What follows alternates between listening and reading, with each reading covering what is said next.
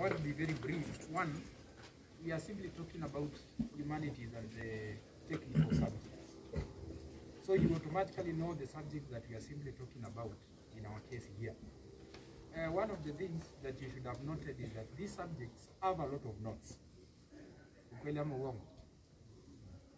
You have written very many notes in some of the subjects, especially like history, geography, business, computer studies, home science, C.R.E, in such a way that probably like a subject, like in biology, you may have only filled a 120 book, but in C.R.E, you may be now in your 4th book. Is it true? So we are actually talking of subjects that have very many notes.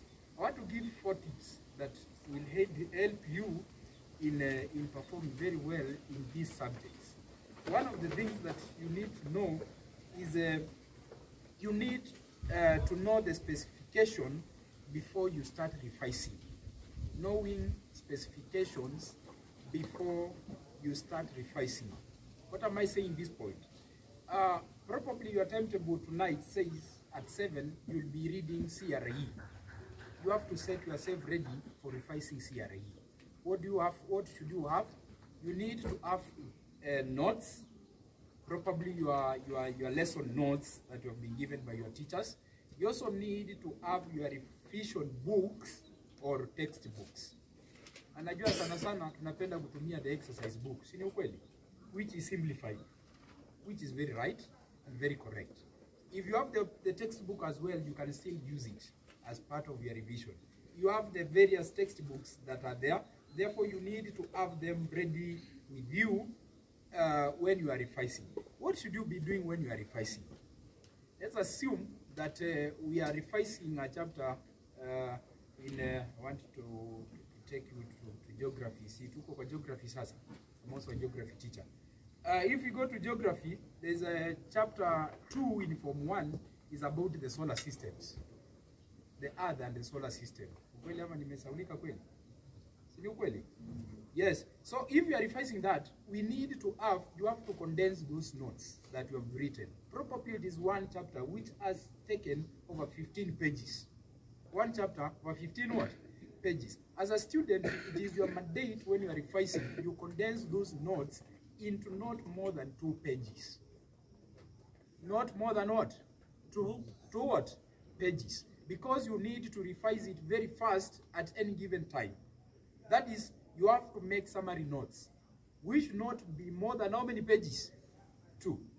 2 means, if you are using this book, ikuwe ni pande hii, na probably pande ingine. This and this. Page pande hii na pande ingine. That should be 1 chapter. Kwa pamoja hapo.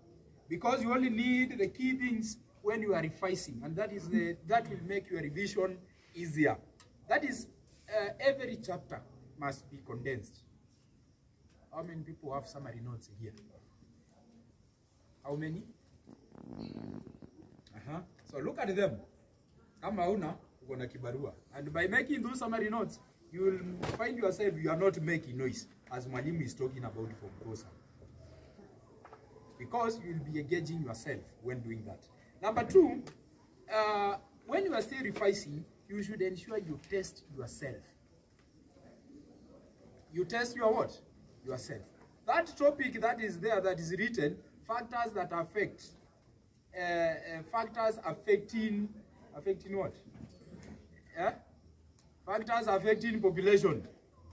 You need to test, to turn it into a question. What are the factors affecting population?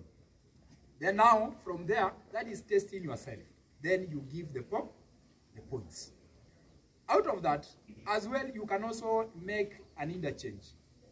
These 2 people are revising. You can tell if it is yes, mwanambio anaweza ambia huyu nisetie mtihani kutoka kwa hii chapter ya solar system. Please set for me some 5 questions from a certain chapter. And then you can attempt them, and then you return to her for marking.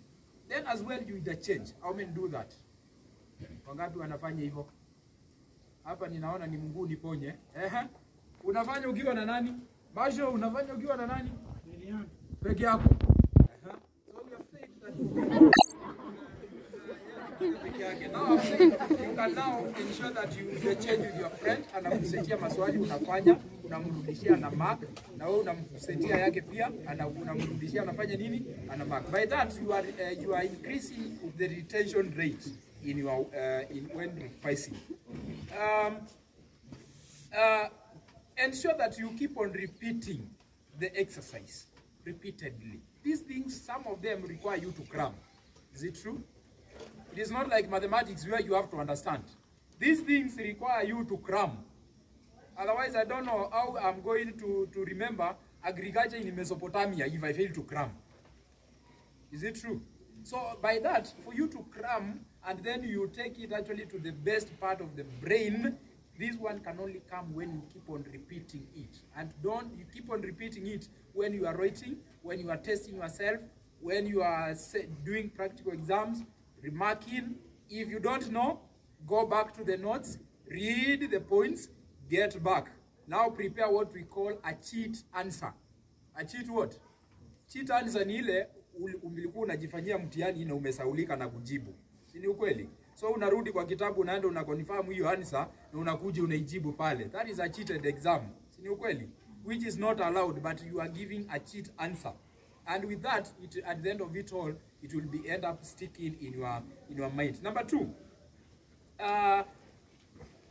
make association between the topic you are revising. Make an association between the topic you are revising, abbreviations, rims, and pictures. Abbreviations, rims, and pictures. You can relate. Like if we are, niko kwa geography sana. If we are looking at we have the moon eclipse and the solar eclipse. Unaitwa hivyo? Si ndio? What comes first? What is at the center? What is at the end? Ni nini inakuja katikati? Nakumbuka vizuri kulikuwa na sun, moon, earth. Is it true? Hiyo ni eclipse gani? Is it the moon or the solar?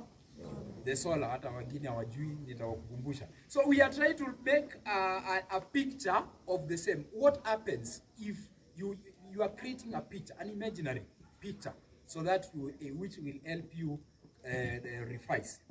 You can as well end up coming up with the silly abbreviations.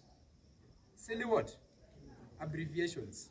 Like in primary, tulikuwa tunaongea mambo ya colors of the rainbow. Is it true? And you had made some abbreviations. Richard of York, get, battle in vain. Na tunajua R stands for what?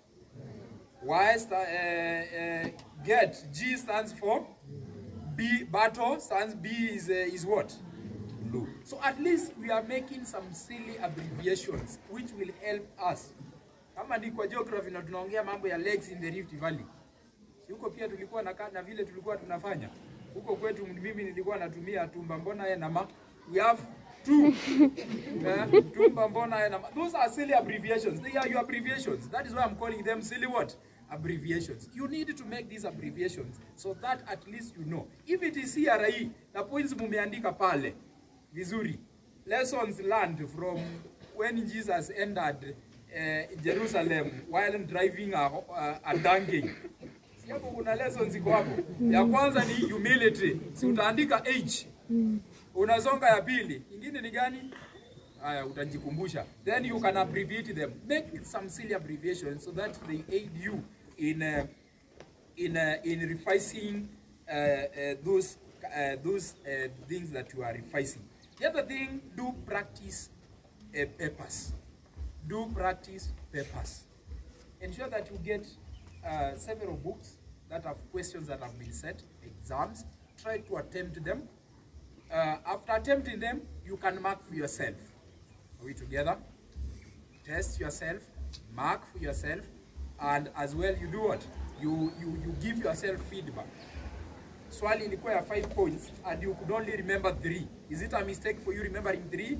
No. Just mark for yourself and then you give yourself marks. 3 over what? 5. Then now you go back to where what we said, you give cheat what? Answers, where you go and confirm your answers and you give. We are simply saying that these subjects have a lot of notes, and therefore you need to ensure that you keep on revising them repeatedly. Those notes, ensure that you summarize them.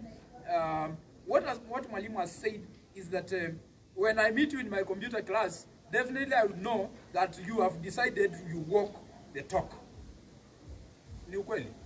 If I was demanding you, you get a 50 in the previous exams because you had very many subjects. This time round, I will demand what? 70. Because you have decided. So I will be with you. These being elective subjects, they are subjects that I was shocked to find that you people, you are getting to mark the years in KDF mbili wa C.R.E. Seriously, you people. Narrate the story of the call of Moses. Now, kwa Sunday school, when I was going, we used to sing a song. You can sing it even in your local language that you were singing, and then you change it.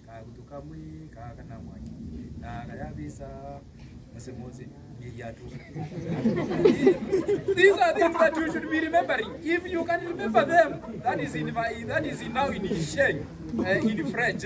I know you yourself, there's also the same way that you used to do in your Kikuyu. You also used to do in your Congolese and in your Luo and your Luya land. You can still translate it and then you convert it into what? To English. Let us avoid getting these funny marks that which cannot buy you 2 KDFs in the canteen. KDF ni 10 na wewe unapata 13. Yaani ukinunua moja ile balance umepewa hata yezi itambuliki shilingi 3 haina kitu. 08. Yani you cannot afford the KDF. Seriously, na tuko kwa C.R.E. Sasa wewe, na kila siku ninaona hapo umebeba Biblia. Unafanya nini nayo? Kila wakati naona mtu amesimama pale, wengine hata tulikuwa tunasumbuana nikiwa duty wakienda kupreachia form 1. Na wako hapa tu. Yes. If you are not getting C.R.E, that because these things are befitting. I'm not saying that you can pass. Even we have people who don't do C.R.E and who are not Christians and they pass very well in C.R.E. Yes, what we are saying is we demand a lot. These are subjects that you can pass because they have been formed with some base in another place. Unasoma kanisani, unaileta darasani. You apply it. Are we together? Nasema watu watie bidii, wasome kwa bidii, wahakikishe wamepita. These are subjects that can boost you. Out of the humanities, one subject, either geography or history, if you get a 70. Out of the technicals, you get another 70. You are very far from getting a E. Are we together? Get one subject 60, the other one 50. You are very far from getting a E because you are already moving away from that. So these are subjects that can boost your performance. So you people, you have time and you can redeem yourself at this age. Tuko pamoja hapa.